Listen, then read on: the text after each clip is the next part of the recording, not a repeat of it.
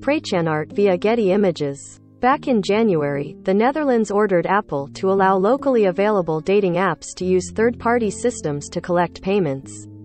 The company had until January 15 to comply with the ruling or face fines. According to Reuters, the company has yet to adhere to the order in a way that satisfies the country's Authority for Consumers and Markets regulator.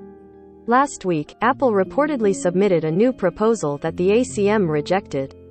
No details about the offer, including information on how it differed from the company's current approach, were shared by Reuters.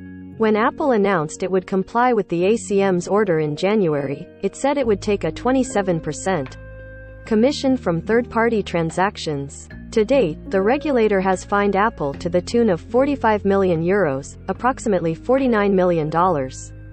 According to Reuters, the ACM will fine Apple again next week. At that point, the company could face even higher monetary penalties. The fines come as Apple and other App Store operators face increasing pressure to open their marketplaces to third-party payment systems. Last August, South Korea passed a law requiring all major app stores to offer alternate payment methods. In the last week, that pressure and the increasing likelihood of the US and EU passing similar legislation translated to Google announcing it would work with Spotify to test alternatives to its Play Store billing system. Apple has so far resisted those efforts, arguing they would force new security and privacy risks upon its customers.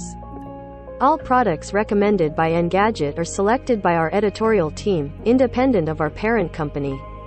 Some of our stories include affiliate links. If you buy something through one of these links, we may earn an affiliate commission.